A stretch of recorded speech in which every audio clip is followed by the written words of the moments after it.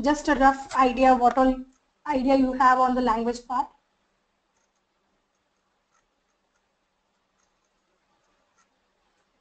Swapna, you there?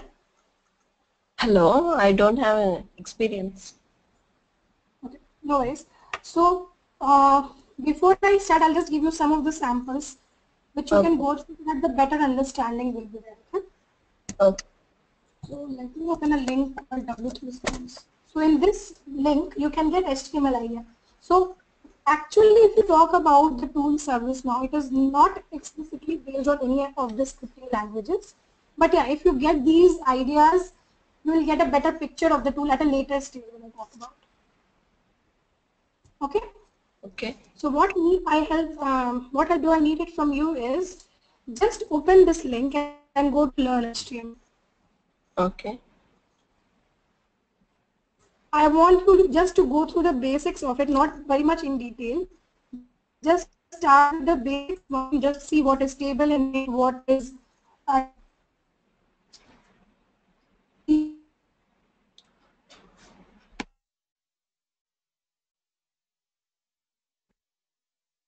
Your voice breaking on. one second. Is it better now? Yeah. Let me mute it. Is it better now? Yeah. Okay. So I'm saying there is no dependency on this.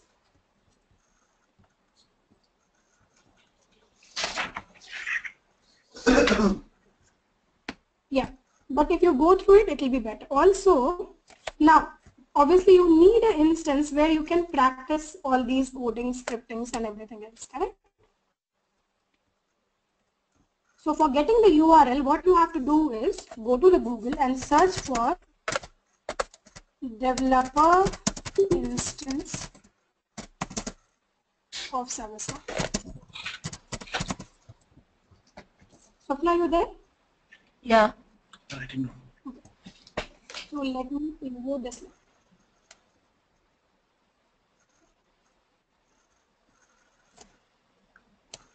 So go to this link, let me preview to you.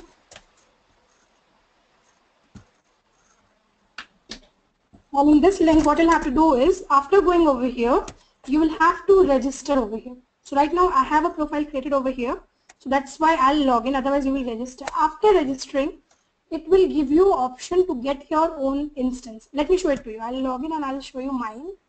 Similar way you can do it. So this is a free of cost option. You will not have to pay anything for it. So you can get a URL, you can get your own web instance or URL I can say where you can practice Servicenow steps, whatever we'll be going through. Okay. That is one of the prerequisites. So I want two help from you. One is registering over here to this link. So right now you can see I'm logging it through it. And once you will log in over there, as in you will register, you will get an option to request for instance. So you will click on that link in this URL, and using that you will get your individual instance in the system. So when I say instance, it is nothing but your own Servicenow system. Okay. So this system, right now you can see this is the URL for me. This is explicitly only for me. You can't able to log in until unless I provide you the access. Servicenow provides every developer its own instance for practicing stuff. Okay. Okay, so that is one of the benefit of Servicenow, that what is there, that people will not have to share the work. As in, let's say if I want something to do for me, no one else can log into my system and make changes in it. Okay. But there is one restriction. The restriction says that at any point in time you must be doing what? You must be going ahead in the system and you must log in once in a day. Okay. Okay? Okay. If you don't do that, if let's say I don't log in into the system every day, so then the system will go in sleep mode. Again, I'll have to log in into this instance, developer URL, and I'll have to wake it up. Okay? So this is some of the prerequisite. Now, coming back to the Servicenow. So as you know, Servicenow is what? Let's see in the basic stuff. As in, if I talk in a layman perspective, what is Servicenow? Let's try to understand that, and then we'll go slowly and steadily in detail. Okay. So what is Servicenow? Think about a scenario where you are setting up an organization. Okay. So what does the organization mean? Obviously, organization will have n number of employees working under the organization. Then will have some assets, or let's say a computer, mobile phone, or any accessories allocated to them. Yeah. Correct? Yeah. So now we need a platform where people, let's say if I need a service, suppose I'm working for an organization ABC, I joined the company recently, maybe for example, and now I want the laptop to be provided to me. One day, what will you do? One day, if you know where the IT support desk sits, you will go over there, you will request them that, okay, please allocate the laptop.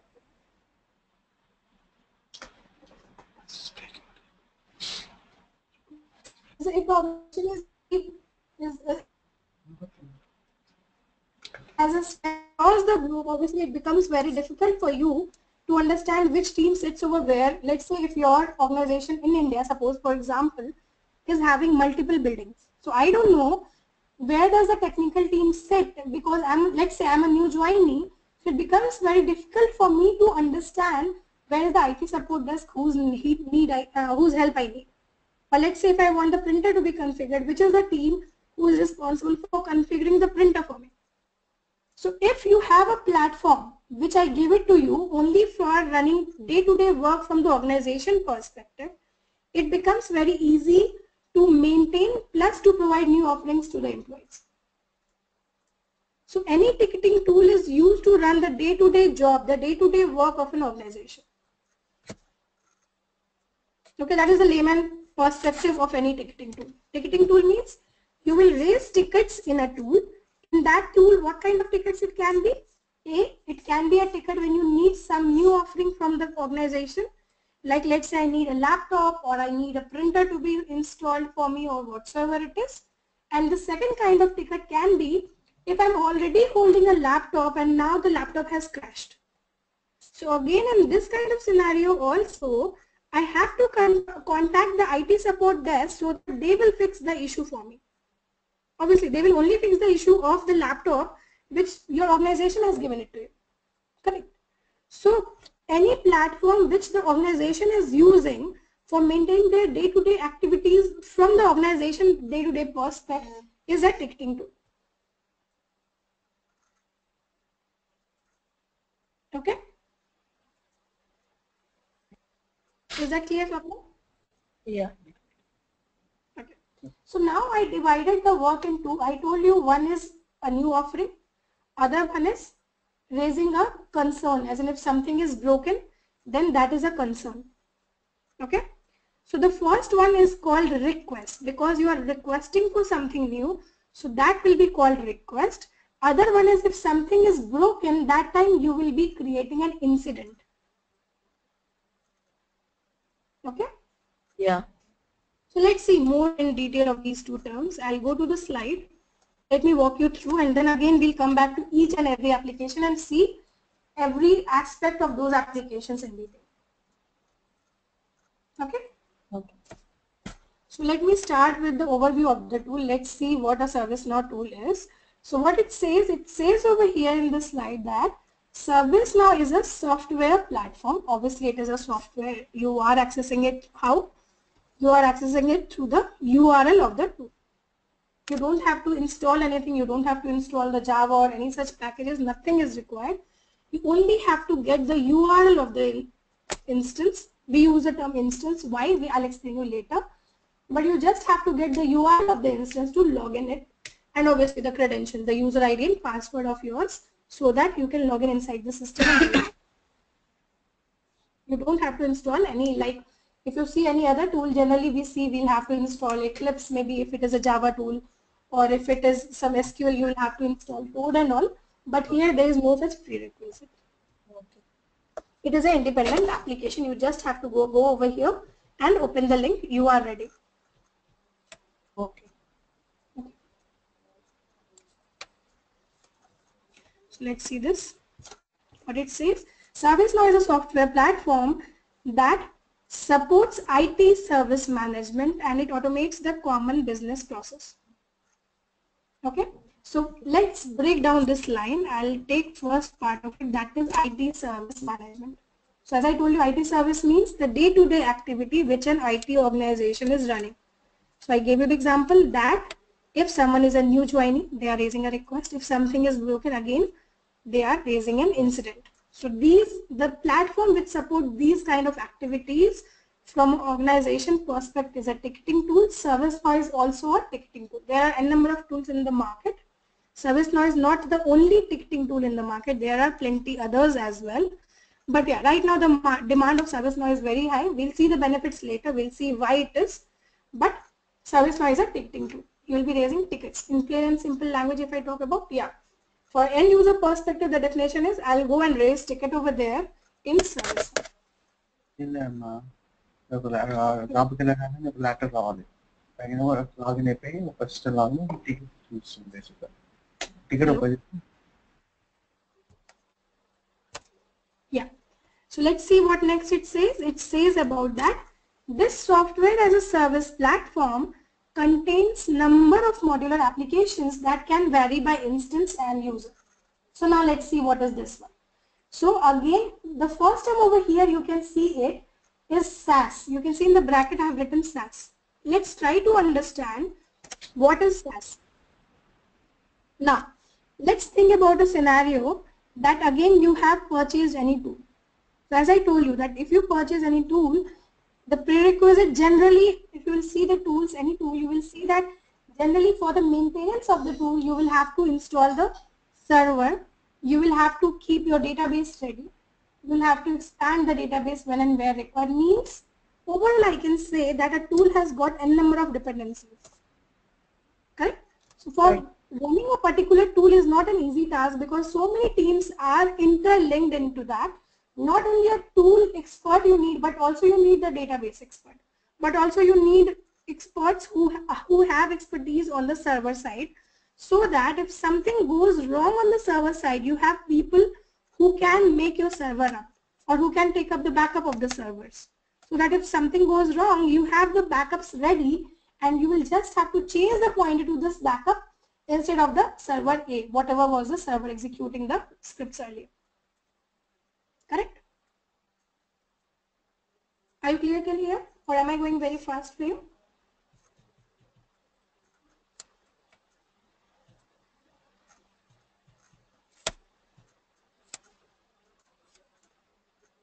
Hello?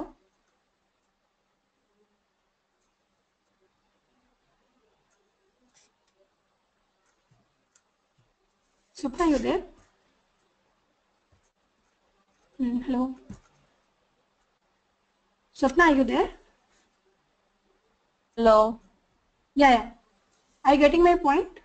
Yeah. Okay.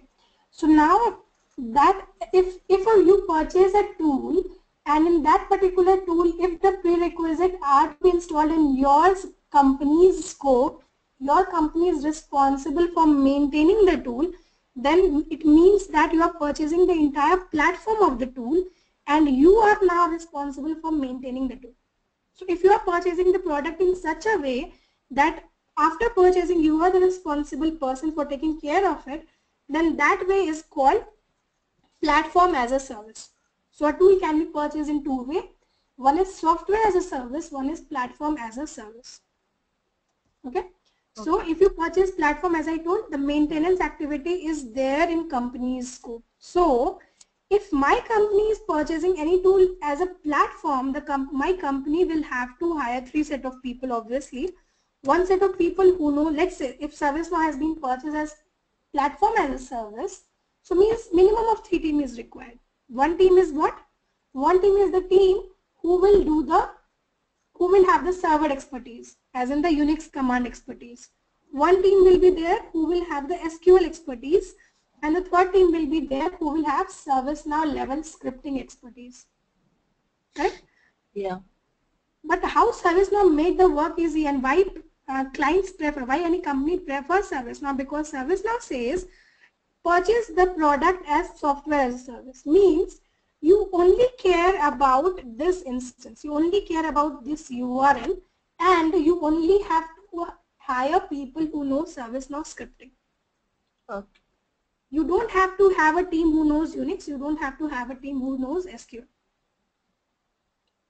Okay. Okay. So this is the benefit involved. So who takes care? Obviously, if the data is getting populated, obviously the data is saved somewhere, correct, in the server, correct?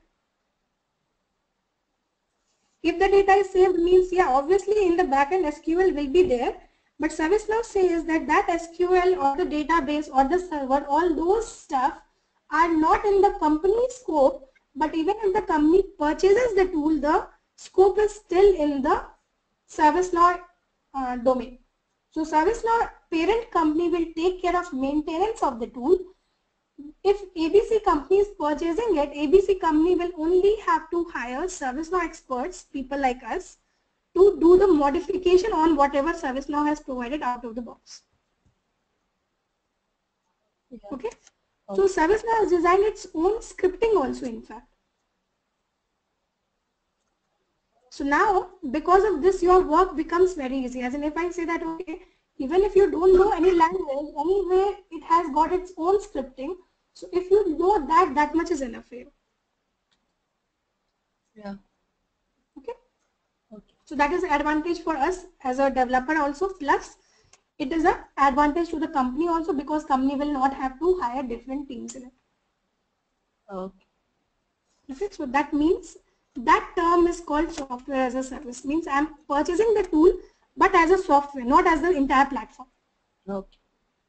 Okay, so it says ServiceNow is a software as a service platform, and it contains number of applications. Already I told you, like incident is an application, request is an application.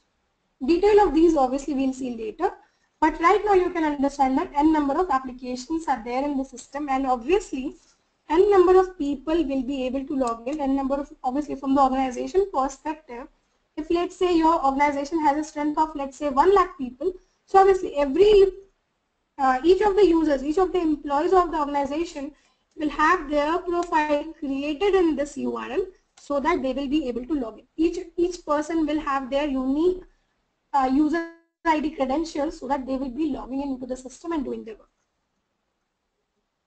Okay. Okay.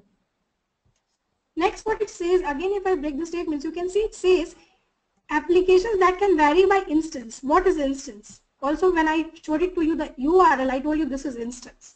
So why do we use the term instance? Let's see that. So actually, if you will see, if let's say if my company is going to purchase ServiceNow, minimum of 3 URL will be provided to you. Right now only one URL is there because just for the demo purpose we are using the instance, but in a real-time scenario, when any company is going to use it, the company will have to purchase the tool. They can't use a normal developer instances and all. It is violation of the company, ServiceNow company. If your company does it, it is a violation, and it can be a criminal offense or whatsoever it is. So if your company decides to use ServiceNow, they will have to have an agreement with the ServiceNow company. And once they sign the agreement, ServiceNow provides 3 different URLs for the same company to your parent company. So let's say my parent company name is ABC. So ServiceNow will provide you 3 different URLs specifically designated for ABC. So let's try to understand why 3 different URL. What will be the use of it, correct? Yeah. So the concept says that at any point in time, now let's think about a scenario that a website may be like ICICI Bank. So if we are using ICICI Bank, and suppose that is the go live instance, as in that is the actual URL which the end users are using for their transaction, and suppose you are the developer of ICICI Bank website. So if you are doing directly your development activities in the ICICI Bank website, it can be the case that the coding which you did was not apt and you wanted to debug the code. So maybe you gave some pop-up messages, you gave some kind of messages to see till what line my code is going or whatsoever it is. Correct, it is quite possible, correct. But will your end user be okay if you give some pop-up messages? End user will be in panic mode because they will see, let's say you gave the pop-up message, hi, hello, something like that, to see till what point your code is going. But end users will never be okay. If I am doing a transaction and I get a pop-up on my ICICI Bank website like, hi, hello, obviously I'll not be okay. I'll raise a concern with the bank saying that unwanted messages are coming to me. Correct? So to avoid situations like this, Servicenow says minimum of 3 different URL are there so that each team have their own designated URLs. Means the development team will do their development activity only in development URL. Okay, so ABC development URL will be there for development activity. ABC company's test URL will be there for the testing team to do their testing. Once the development is done, if I'm the developer, once my development is done, what will I do? I will push my code to the test URL. If suppose you are the tester, you will do the testing not in dev URL, because in dev URL I could have given n number of log because I'm still working on, let's say code A is complete and I'm working on code B now. So that the testing team doesn't get affected by the code which I have written again for maybe the next release or maybe the next requirement. So testing team is getting their designated URL where they will only do the testing work. And finally, the third URL or the last URL will be the go live or the production URL where actually the end users will be using that particular URL for doing their work. Does that make sense?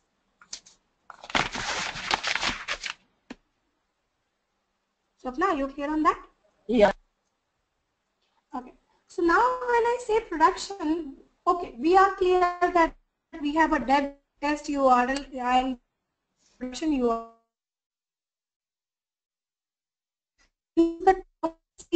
We are not using the term URL, but I'm referring URL by saying instance, because even though these 3 URLs have a different set of people logging in, but then also the overall structure of the URLs will be same. The overall applications in dev will be somehow same as that in test. Only the extra one will be the ones which are getting developed right now. That is the only extra thing in development URL which will not be there in test and production. Similar is the case. Only those stuff will be there extra in test which we are testing right now. Otherwise, overall similarity will be there between test and production. So because the overall structure is same only, we use the term instance. So we refer dev by dev instance, test by test instance, production by production instance, because these instances belong to the overall same structure. Only the new requirement which we are building in dev or based on new testing which we are doing in test. Otherwise the structure is same. So that's why instead of URL we'll be using the term instance. Dev instance, test instance, production instance. Okay. So that's what it says. Servicenow is what? It is a software as a service. What I told you, software as a service, I told you that entire platform is there in scope of the Servicenow. So we are just bothered software maintenance activity. Servicenow software maintenance activity will take care, and it will be provided to you by providing you multiple instances, and multiple people will be able to log in into the instance. So are we clear with this slide? Are you having any query on this one?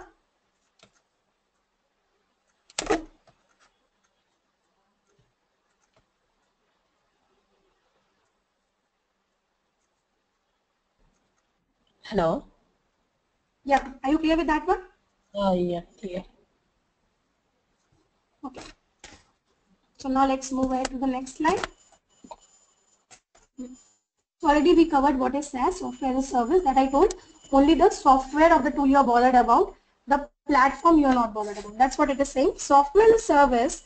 How are you accessing the data when it is software as a service? You are accessing the data via a web-based interface. That's what you are doing over here. You are just accessing the instance by just opening the URL.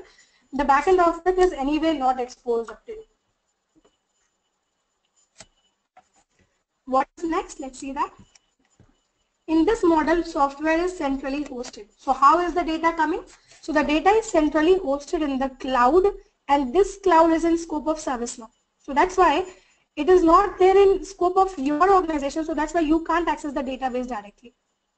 You can write Servicenow level scripting to fetch the data from the database. You can write Servicenow level scripting to send the data to the database, but you can't see the actual data in the database, as in you can't log into the database level. You can access the data indirectly via scripting of Servicenow, but directly you can't log in over there. Okay. Let's see what is next.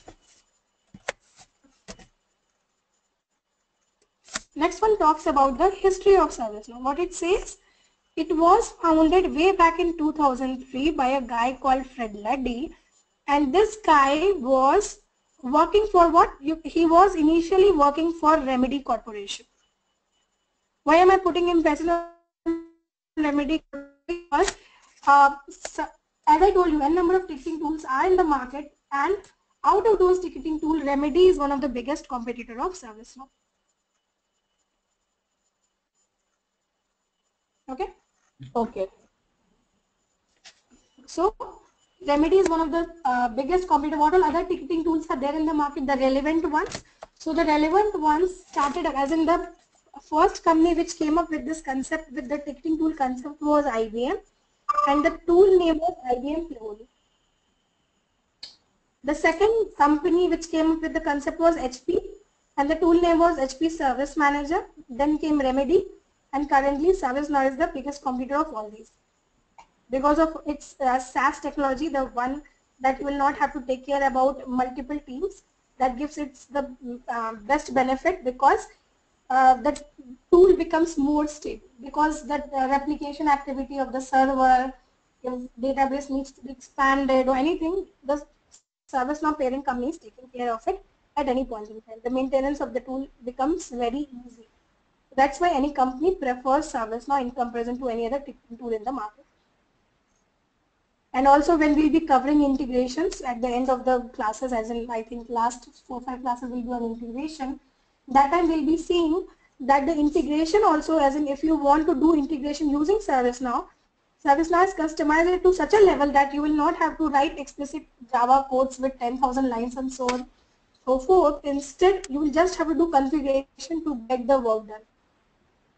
So if you will see any other tool, let's say if I pick up Remedy or something, you will have to write all the Java packages called, you will have to define classes, and number of code scripts will be there.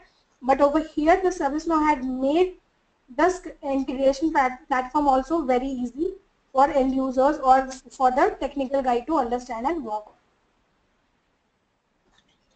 Okay? Okay. So that's it about the betterment, as in that's the benefit of ServiceNow on any other platform on top of it. Let's see what next. So it says that ServiceNow is based on ITIL standards. Let's see what it says. So what is ITIL standard? Let's try to understand that. For that, I'll go to the next slide. So ITIL stands for Information Technology Infrastructure Library. Okay. So what is ITIL is? It says it elaborates, or I'll say widens your scope, your approach whenever you are developing a tool. For example, let's say today you get a requirement that maybe you have to design a tool where people will be able to log in and store their, let's say, maybe the books which they are calling, maybe for example library management. So whenever we get a common perspective, what do we think about? Our only concern is about meeting the technical requirement, whatever has been given it to you, correct? Okay. But ITIL says you should not only think about the technical aspect of the tool which you are developing, but you should also think about a number of other scopes, how your tool will be better than any other tool in the market, how your tool stability, are you taking care of the stability of the tool? Are you taking care of the demand of the tool, as in how are you going to increase the demand of the tool? Correct. So it broadens your mind when you are developing a tool. So ITIL is just a framework. It just tells you that, okay, follow the step A, B, C, D, but it never says that you must follow each of the steps. Or always the choice is with you. So let's say if ITIL talks about that step A, step B, C and D, even if I follow A, B and C, and if I skip any of them, still it is ITIL tool only. Okay? Okay. So it just gives you a framework, it just gives you an overall picture of the. And for example, if I talk about, I'll not go that much in detail in a different topic for a training perspective. But yeah, anyway, that much detail is not required, but for the understanding purpose, what is ITIL? So it is a framework which has got a number of life cycles in it. And some of the lifecycle process are thinking about the demand of the tool, demand management. Will people prefer your tool, and what are the preferences because of which people will look for your tool than any other tool in the market? You should also think about the capacity management. For example, that is, let's say, is the tool having enough server to take the load that, let's say, 10,000 people are logging in one time, does the server go down, or is it able to take care of that much load?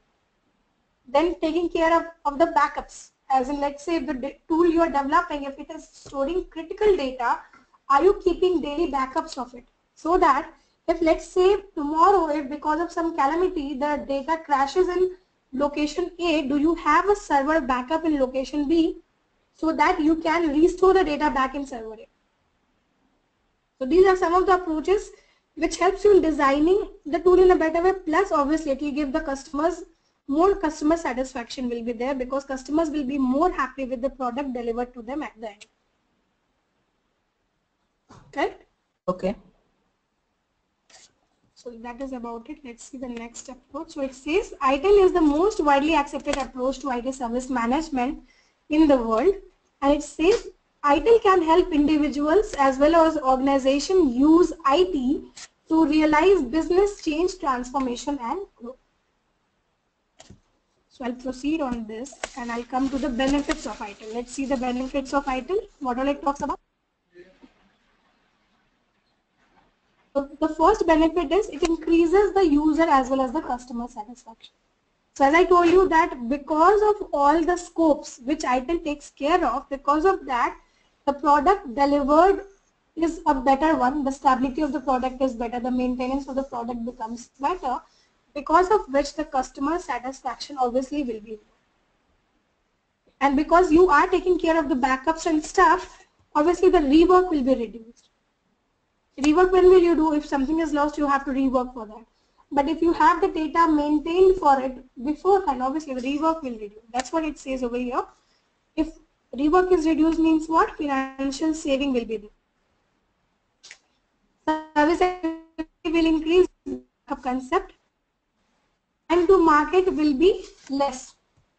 Correct? Because you are prepared with all the capacity demand in beforehand. You are prepared with the backups. You are prepared with dividing the load with multiple server approach. If, let's say, if the server is going to be loaded a lot, I'm thinking that, okay, maybe 10,000 people will log in at a time. I can have server A, B, C, and I can write the logics in such a way that, let's say, if 5,000 people log in, after that rotate the server so that now the load moves to server B. After again that 5,000 move the load to server C. So the load is getting divided, and because of that, what will happen? The time to market will be less, because you are prepared with all the scopes, all the issues coming in future. ITIL gives you the scope to understand that beforehand. It prepares you beforehand with what all risks can be involved in your tool at a later stage.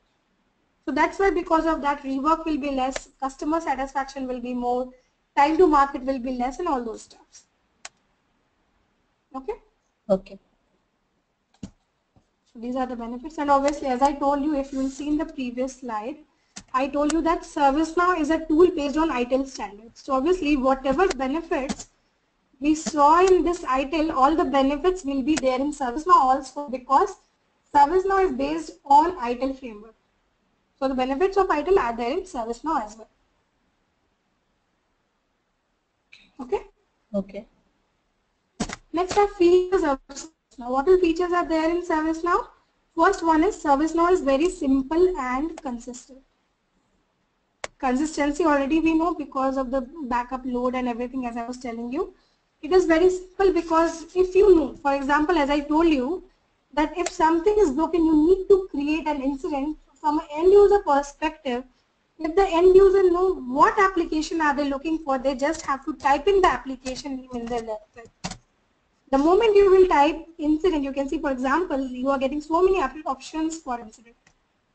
And the options are quite elaborative, but just by seeing the name, people can make out for what purpose you are going to use which option. For example, if you click on create new, you are going to create a new incident. Assign to you, keep all the incidents assigned to you. And so on and so forth. So it is very simple to use. Flexibility we'll see later when we'll be covering integration, and easy to integrate again at the time of integration. So right now we can understand one is it is very simple, flexible and easy to integrate. It is how we'll see that later. Next is the data is more secure. It provides you security. How? Let's see that.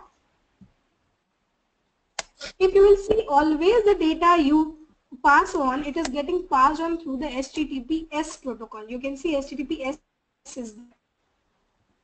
So even if I remove S and I press enter, again it will get navigated to HTTPS. So always whatever data is getting passed on from this platform to the server, or from server when the data is coming back to your form and all, always the transaction is through HTTPS, so the data is more secure. The security is maintained in the system.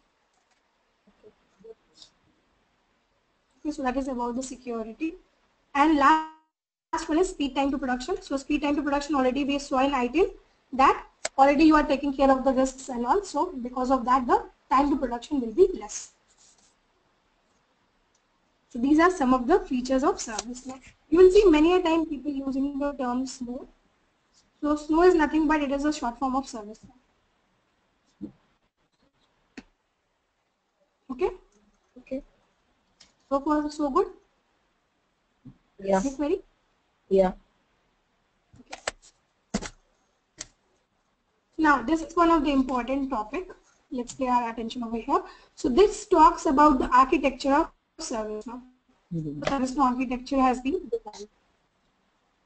Let's start from the top. So the top one is user interface. How will I interact? Obviously, user interacts using the user interface. User interface is nothing but the look and feel when you log in into the URL. So like here the data is coming, correct? So this is the interface I'm going to interact. For example, let's say if I select an incident, if I select create new, for example, so a form will load where I'll create a new incident. So I'll have to put in my details and all. So this is the user interface. Through this page, I'm going to navigate. I'm going to communicate via the system. So this is the user interface. So obviously from an end user perspective, user interface is the page which he is going to see. And these two SOAP and other protocols these are integration protocols. So when the third party is sending data into the system or data is coming outside the system, so all these integration protocols also lie on the same layer as is the user interface. Okay, so what is protocols? Anyway, we'll see the elaborated one later, but right now we can understand user interface is on the top of the architecture, and on the same level lies all the integration protocols. Next is what? Next is the scripting layer. So as I told you, Servicenow has designed its own scripting. So that Servicenow level, Servicenow specific scripting is there in the scripting layer. Who will write the scripting? We, the Servicenow developer, people like you and me, we will be doing the Servicenow level scripting over here in the scripting layer. Okay. So this layer is exposed only to developers like us. It is not exposed to the end user. Obviously, end user will not be knowing Servicenow scripting. End user will be using the tool just for raising incident, just for raising their request. We, the developers, will write scripting based on the client's requirement. Correct? Yeah. Now, next is the DB layer and database layer. These two layers are exposed only to the Servicenow company. Even though if I'm a developer, I can't see what is there in the DB layer. I can't see what is there in the database. This is not exposed to it. So actually what happens is, for something to be shown in the user interface, you write the scripting, and database always only understands SQL query. So when you wrote Servicenow level scripting, this needs to be translated into SQL queries so that database can understand it.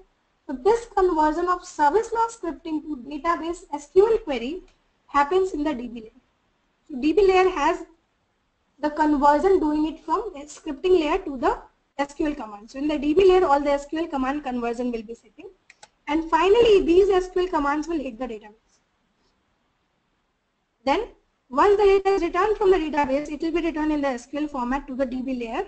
And again, Servicenow developers like us, we are going to understand the data returned in the Servicenow level scripting format. So again, DB layer will do the conversion and send the Servicenow level scripting return value in the scripting layer, and finally the data will be displayed in the user interface to the end user. Okay. So are we clear with this? Yeah. So far so good? Yes. So I'll end today's session over here. Tomorrow we'll start with the key applications, okay? Okay. Okay, then let's start tomorrow the same timing, and then I'll show you incident and all, because this was a demo one, so I didn't stretch it for an hour. From tomorrow onward, the duration will be 1 hour. Okay. Okay? Okay. Thanks, both of you.